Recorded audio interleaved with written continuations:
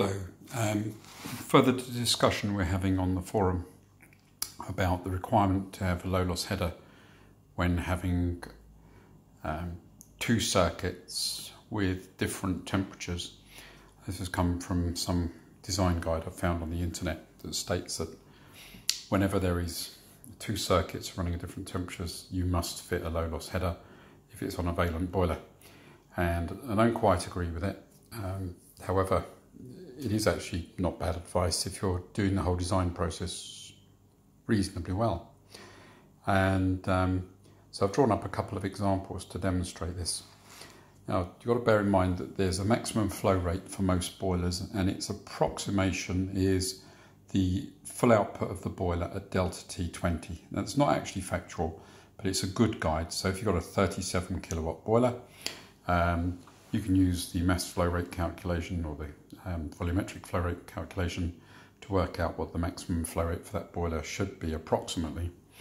And in case of delta T20, which is the usual design requirement for a boiler, you simply divide the kilowatts by 84 to get the litres per second flow rate. So in the example that brought this to our interest, it was a 37 kilowatt boiler, and the maximum flow rate expected from that boiler would be about 0.44 litres per second. It's worth going to manufacturer's literature because for some boilers actually you can exceed this. We've got to remember, if you do exceed it, you're going to reduce the delta T across the boiler, and you're going to reduce the efficiency of the boiler. So really we want to try and hit this 20-degree differential. So this is a good guide, but not a rule. The rule will be stated by the manufacturer. But anyway, so in this example, this is the system I've come across. It's got a 37 kilowatt boiler, no low-loss header. It's got an underfloor heating manifold, and it's got a radiator circuit. And I don't know what the loads are for it, but I've assumed some loads for this example.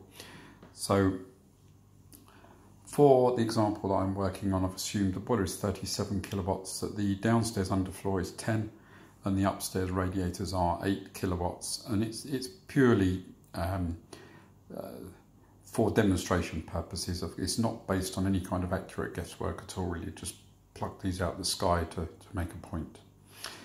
Then I've done another scenario where we've got an 18 kilowatt boiler, and to be fair, I don't actually know if Vailant make an 18 kilowatt boiler, but I've chosen one.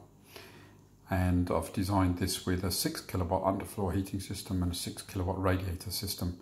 So here we've got a total of 12 kilowatts. We're supplying with an 18 kilowatt boiler.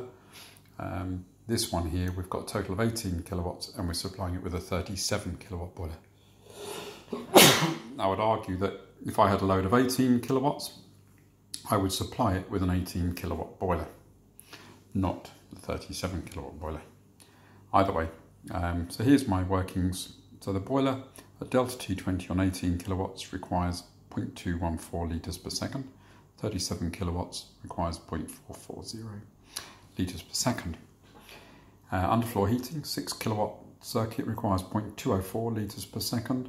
10 kilowatts, 0.340 litres per second.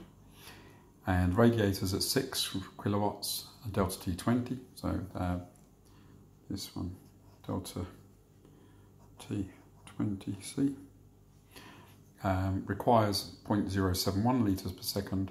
This one at 8 requires 0.094. So the total flow of the two circuits for this 18 kilowatt boiler is 0.275 litres per second. The maximum flow for the boiler is 0.214, and therefore we require a low loss header. The flow rate of the two circuits exceeds the flow rate of the boiler, and therefore the low loss header is required. That doesn't follow any design criteria I've read from Viessmann, although it's based loosely on something that is in the Viessmann design guide, and it doesn't follow the advice that I've seen from Vailant either. That's simply just using some engineering logic, and the rules that are plastered in the design guide seem to be more rule of thumb rather than this very involved. I think the rule of thumb simply just to make it easy, and they spur on the safe side. So you would end up specifying a low loss header more often using the design criteria they give us than if you do this calculation. For the 37 kilowatt boiler, we've now got a grossly oversized boiler, so we've got a lot of flow rate available, 0.440. But look, even with only 18 kilowatts of load, 10 kilowatts of which is the underfloor heating, look at the flow rate here.